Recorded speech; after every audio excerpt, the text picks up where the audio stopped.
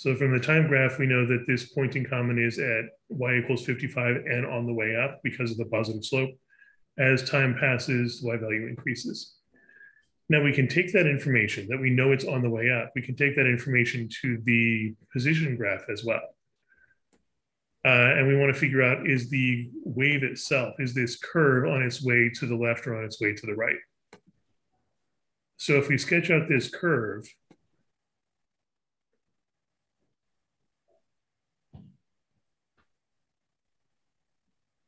and we want this point to be on its way up, would that happen if the wave is moving to the right or if the wave is moving to the left? To the left. Sorry, what was that? To the left. Yeah, if the wave moves to the left, that means the crest has moved towards this point. So this point is going to be shifting up as a result. So we know from the point in common that this wave must be moving to the left as time passes. Can you repeat that the crest one you mentioned? Yeah. One way to look at this also is that if we want this point to move up, should we expect a crest or a trough to be moving towards it?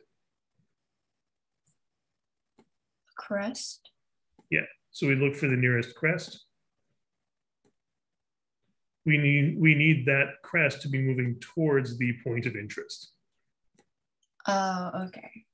And that means moving to the left. That way, as the nearby crest approaches this point will shift up as the crest approaches it. Whereas if the wave was moving to the right, then the nearest trough would be approaching this point. So the point would be sinking down as the trough approaches. Okay. But you can look at that in terms of the shape of the wave and visualizing the shape sliding to the left or right, or you can look at it in terms of, should you expect the nearest crest or the nearest trough to be moving towards that point? Okay. Any other questions on that so far? I think I'm good. And then we can use that to figure out information about the wave equation. For instance, now that we know the wave is moving to the left, what could we fill in the wave equation based on that information?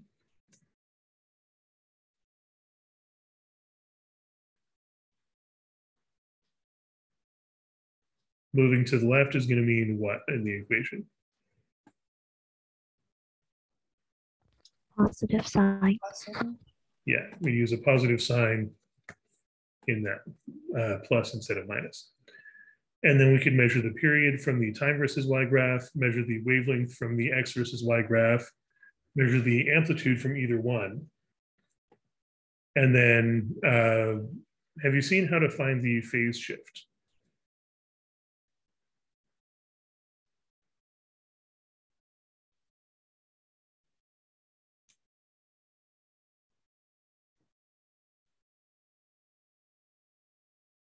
If you wanted to actually know the value of phi there.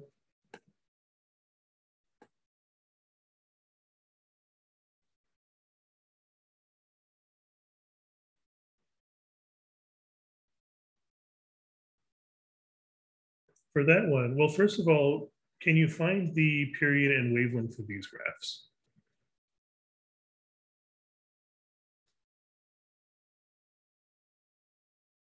Like for instance, for the X graph, what would be the length of one full cycle? Or can you pick 2 points that start and end a cycle?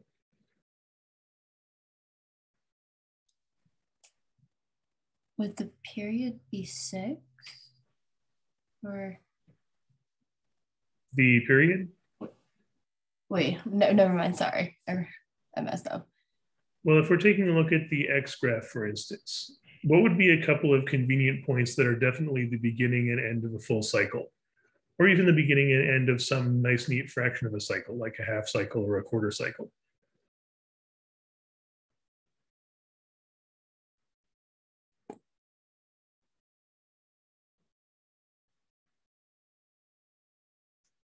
For example, I noticed that the graph is passing through equilibrium at 2. Where's the next time or the next place it passes through equilibrium? would it be at each crest? Well, a crest is in equilibrium. We could measure from crest to crest if we had two crests, but it looks like there's a crest at, looks like about 11, and the next crest before that is somewhere before 0. So that's off the graph, and we can't really use that. But we can see that I guess it's kind of difficult to see in this scan of it, but the idea is that the equilibrium line, I guess at about 35 is here. So at x equals 2, the graph is passing through equilibrium. Where's the next location where the graph passes through equilibrium? At 8? Yeah. So from 2 to 8, that's x difference of 6. But what fraction of a cycle is that?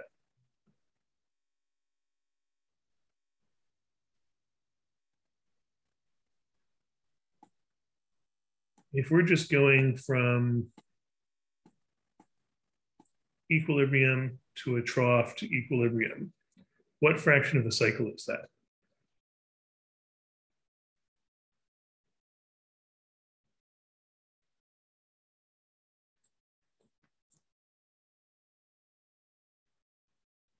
Or how much further would we have to go to get one full cycle?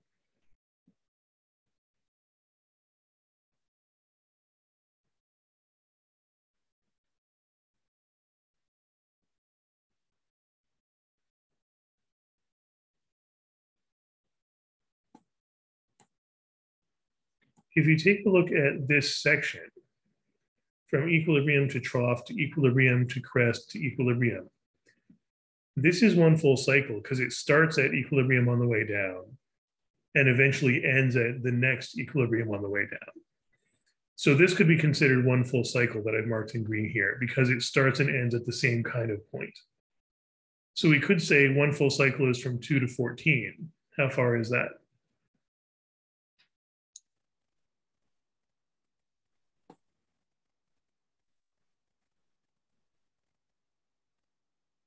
Do you just subtract the x values? Yeah, we're just trying to find how far it is. So it'll be 12? Yeah. So we could say that the wavelength of this wave is 12. Presumably 12 meters or whatever the units are. Alternatively, if let's say the graph only went to 10 or something, even if we can't get one full cycle, we could still take a look at this fraction of a cycle from 2 to 8. From equilibrium on the way down to equilibrium on the way up, that's exactly half of a cycle. So we could say that half of a wavelength is 6 from 2 to 8, then double it and get one full wavelength is 12. So it can often be useful to look at convenient fractions of a wavelength if you can't get a full wave.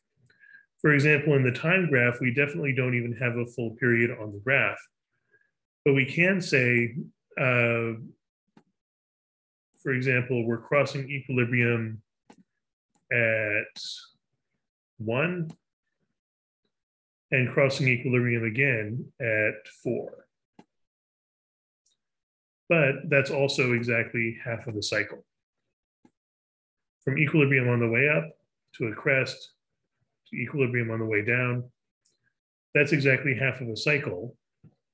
So we can say that half the period, t over 2, is from 1 to 4, that's 3 seconds. So what would the period have to be?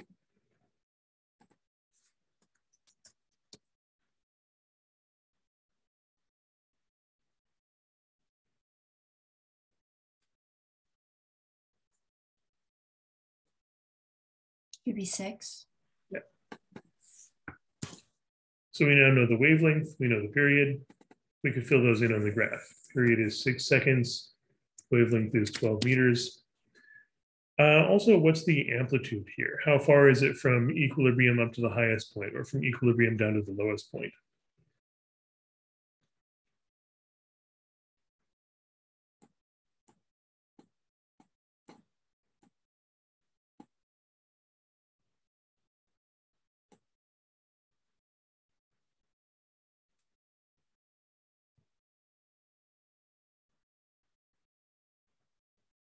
Would it be 25? Yeah. because from 35 up to 60 is plus 25, from 35 down to 10 is minus 25. So the amplitude would be 25. Also, how do we account for the fact that the equilibrium is up at 35 instead of at 0? How would you cause the graph to shift up like that?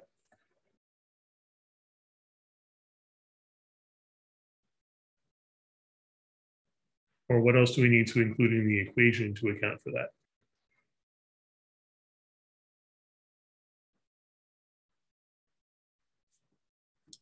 Is it the phase constant? Phase constant is something being added inside the function, so that's going to shift it horizontally. Oh, But what we want is a vertical shift. So how do you accomplish that?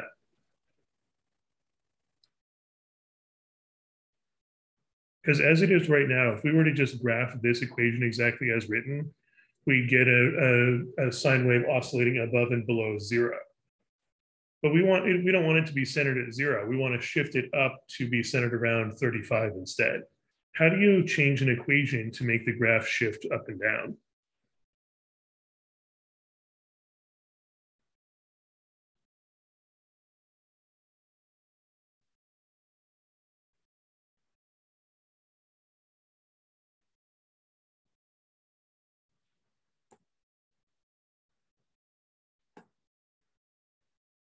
Like if you just got some function and you graph it, but you want to take that equation or that graph and shift it up 35 spaces, how do you modify the equation to make the graph shift upwards 35 spaces?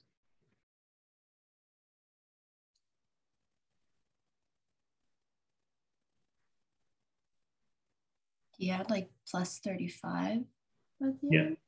We just need a plus 35 outside the function. A plus or minus something inside the function would shift in the x or t direction, but plus or minus something outside the function shifts in the y direction because it's directly influencing the final value of y. Okay.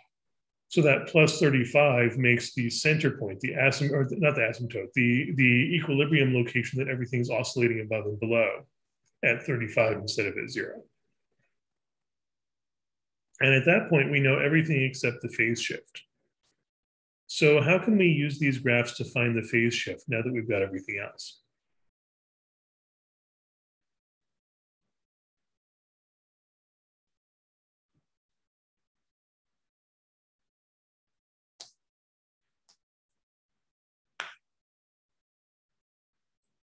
In general, if you've got all the information about a graph or about a function except for one last unknown parameter, you can solve for that parameter as long as you fill in values of x, t, and y, because then phi would be the only variable left. Where can we get some values of x, t, and y to use?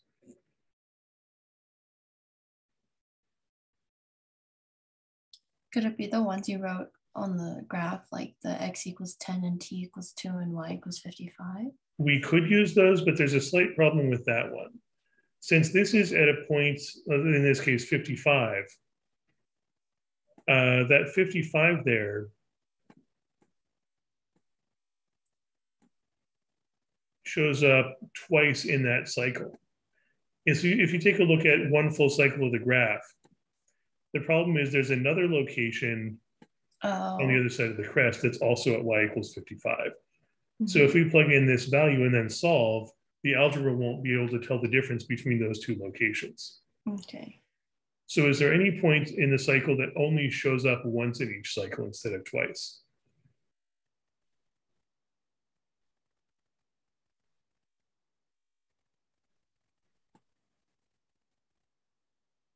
That is, if we were to draw out a complete cycle. Would it be at either a trough or crest that you would write those values? Exactly. In one complete cycle, the highest y value only shows up once, and the lowest value only shows up once. Anything else, like if we chose this y value, there's two locations that have that y value. So there's some ambiguity there. But if you choose a crest or a trough, it only shows up once in each cycle. So we want to use a crest or a trough to avoid the ambiguity. So is there a crest or a trough on either one of the graphs where we have coordinates for it?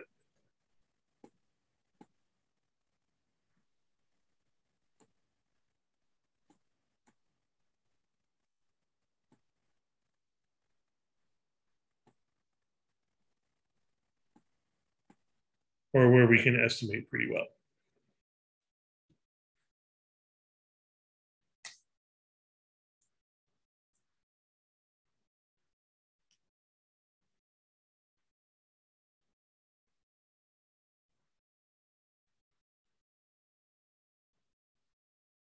And this could be a crest or a trough from either graph, as long as we've got coordinates for it.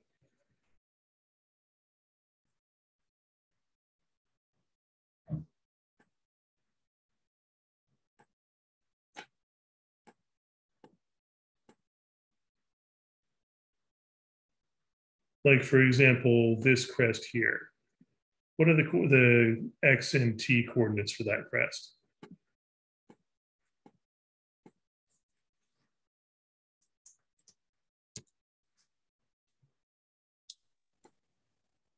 X would be 11. Yeah, I think we can confidently say X is 11 because it's on the grid line. It's halfway between 10 and 12.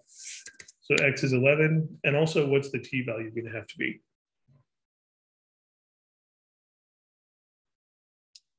2.5. I don't see any 2.5 associated with this graph. Oh. Yeah, this entire graph is T equals 2, right? Mm-hmm.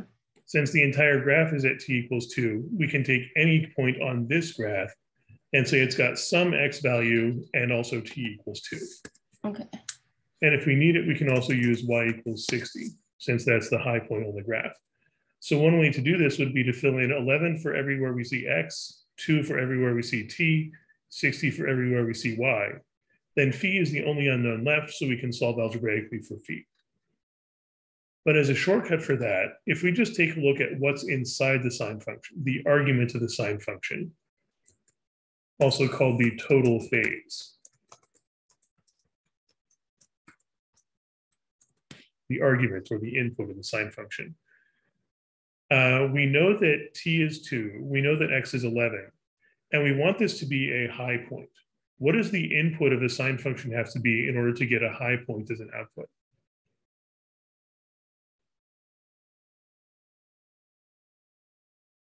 That is, sine of what angle is going to give you the highest possible result?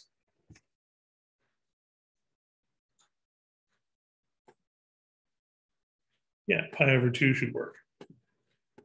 For any crest, we need sine of total phase to equal 1. And one angle you could use as the total phase is pi over 2, since sine of pi over 2 is 1. That's not the only one you could use. You could also use 5 pi over 2 or 9 pi over 2 or pi over 2 plus any whole number of 2 pi, any multiple of 2 pi. But the easiest way to do this, I think, would be to just use pi over 2 for the total phase. Then you can always add or subtract 2 pi as needed. Because 2 pi further on down the line or 2 pi further back would also be another crest. But let's set the total phase equal to pi over 2 since we're at a high point.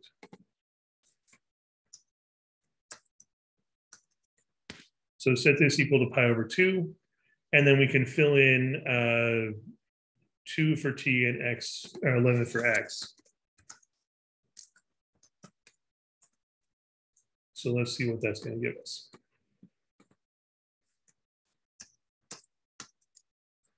Replace T with 2, replace X with 11. And now we've got an equation we can solve for phi.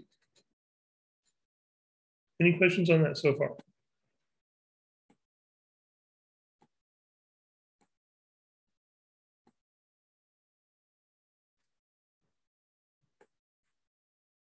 And we could simplify a little bit. 2 over 6 reduces to 1/3, so 2 pi over 3 plus, and then 2 over 12 reduces to 11 pi over 6, which means we may as well leave the other one in sixth as well, because we're going to need to combine like terms anyway. Plus the unknown phase shift equals, and since everything else is in sixths, what's pi over 2 in sixths?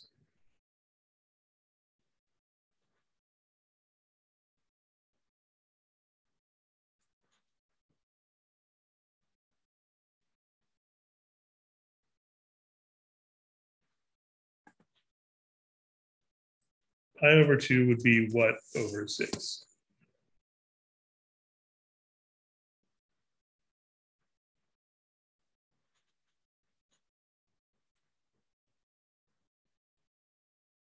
How do you convert 2 to 6?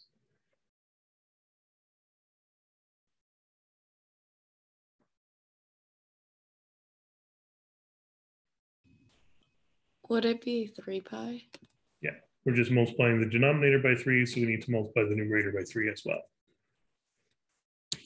That way everything's in 6, so it's going to be easier to combine. For instance, 4 pi plus 11 pi would be 15 pi over 6. And then we could just subtract 15 pi over 6 from both sides. So 3 pi over 6 minus 15 pi over 6 would be 12 pi over 6. However, what's 12 pi over 6?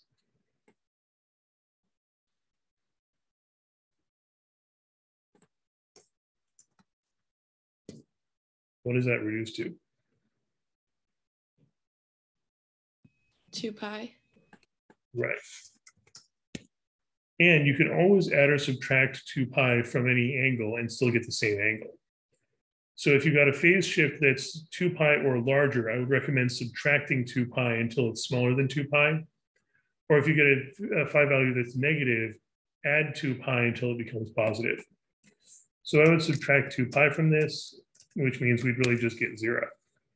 So we can actually use 0 as the phase shift here.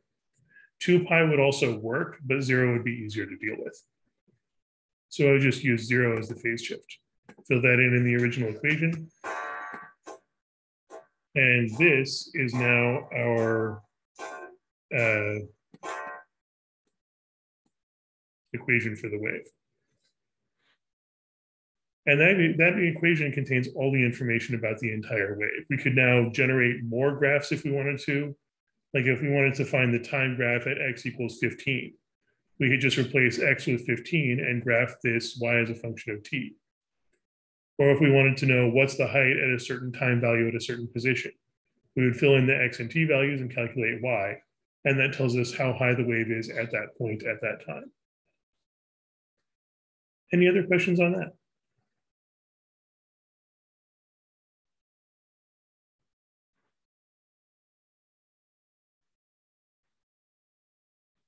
Or any other questions or anything else you'd like to work on?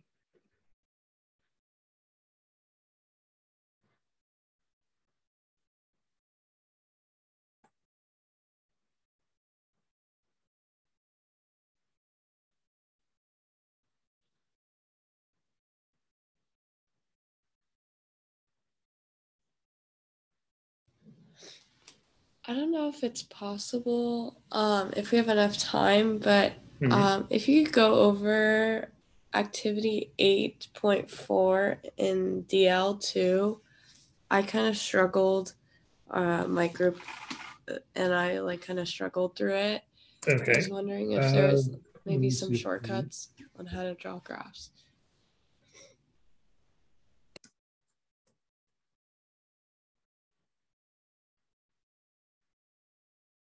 Which one did you say it was?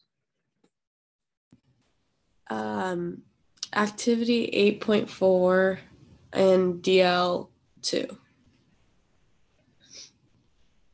Okay. Is this representing a harmonic wave graphically? Yeah.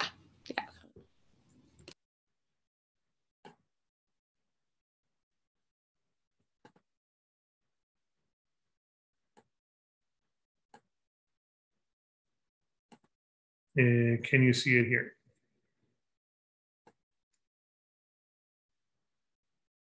Yes. Okay.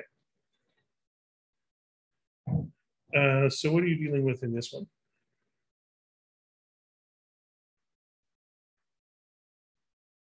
Or what questions did you have about the activity? The one thing that I didn't really understand is how they were able to get a graph, how to get from the first graph to the second graph, and then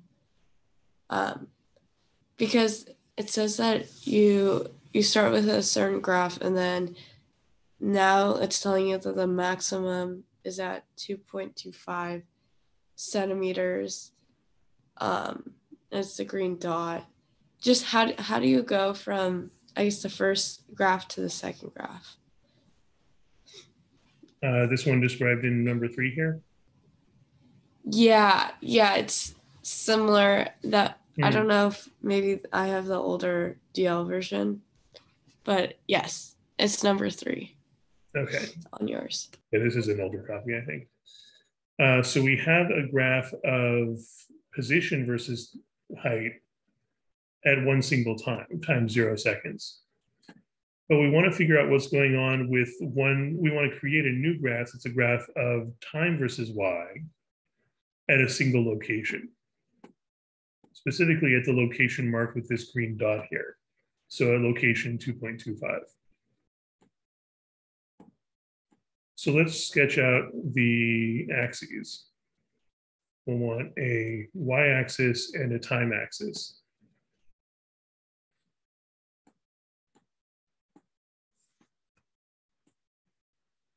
So time and height or displacement. And do we have the period or frequency of this wave? Was that given information? Looks like it does tell us the frequency, right? Frequency is 2 Hertz. So what's the period? 0.5. Sorry, what was that? 0.5 period. Yeah, half a second. Since period is just the inverse of frequency. 2 cycles per second, so half a second per cycle. So that means that it's going to take half a second for one full cycle of the wave.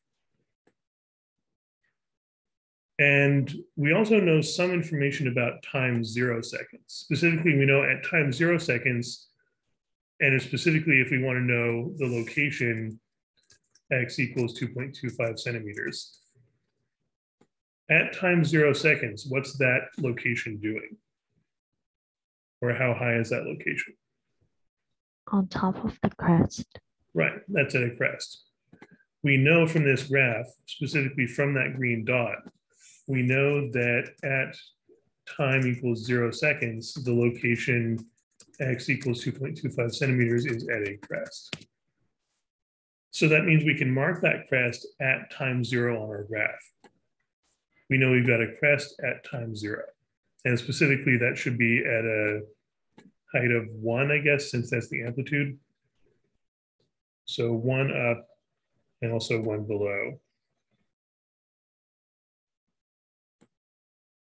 So let's mark that 1 and -1.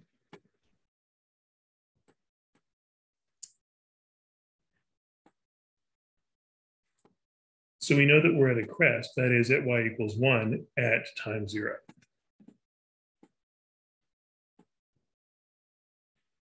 And also we should be back at a crest how much time later? 0.5 seconds later. Right, because we know that the period is half a second. If we start at a crest, then exactly 1 period later, we'll be back up at the next crest. So if we mark half a second here, half a second, we should be back at a crest.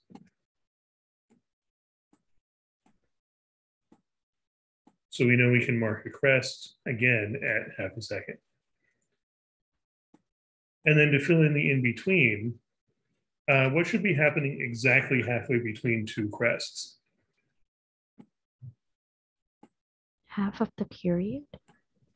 And what's half of the period after a crest? A trough. Right.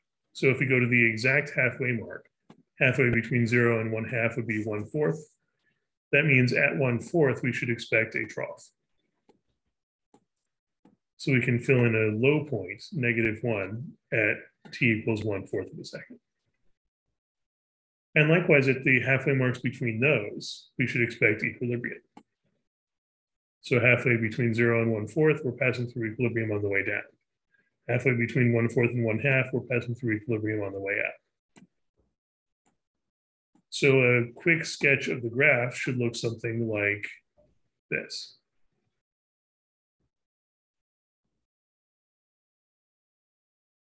Flat at the high points and low points, and steepest as possible as it goes through equilibrium. And then that pattern is just going to repeat itself over the next half second and the next half second and so on.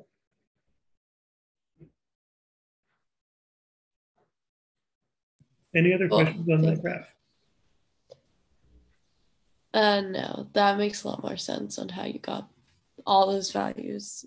Yeah, as long as you can find one sort of anchor point based on the information provided in the given graph, then you can go one full cycle away from that to get the next point of that same type, and then keep going a few more times if you need to fill in more of the graph. Then fill in the in-between points by looking at what's exactly halfway between those 2 points and halfway between those. As long as you can mark all the crests, troughs, equilibrium on the way up and equilibrium on the way down, then it's pretty straightforward to sketch out the rest of the curve to match those. Gotcha. Thank you. You're welcome. And if you want to get some more practice on that, if you go to math.ncheese.org/P7C, there's a practice final, and the first question on the practice final is a very similar sort of situation, where you have a time graph and a position graph, and you're trying to use that information to draw another time graph at a different position and another position graph at a different time. So you might try that to get some extra practice. Casey, can you post that link in the chat? Yeah, let me go ahead and type that in.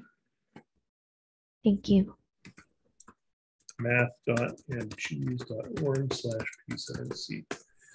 And if you scroll down, there should be a practice final. And the first problem, the first page of that practice final is a similar sort of setup. In the practice final, right? Yeah.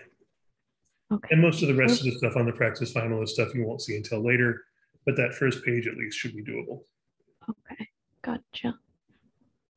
Any other questions? Did you say that the first page so far should be doable to all of us? I think so, yeah. The first page is just a problem, one long problem about two ducks bobbing up and down on a river. Mm-hmm. So that's all about graphing waves. Gotcha. Do you have any general, like, step-by-step solution for graphing? Like, what step one, what do we need to do? I think I do have a solution written up for that practice final on the same page. Gotcha. Okay. So you can take a look at that as well if you need some hints on it. Nice. All right. And also, if you take a look back at the older workshop recordings, there's several going over similar topics as well. Mm-hmm. Any other questions before I go? Can you repeat your schedule for this review session too? For this the workshops? Yeah, this workshop. Mm-hmm. Yeah, 3:10 to 4 o'clock every Tuesday and Thursday. Tuesday and Thursday? Yeah, and you can find the links and schedule on math.ncheese.org as well. Okay.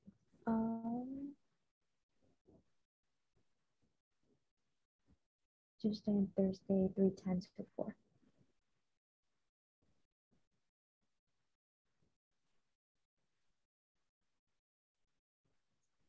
All right. Well, email me or send me a message on Discord if you have any other questions, and I will see you next time.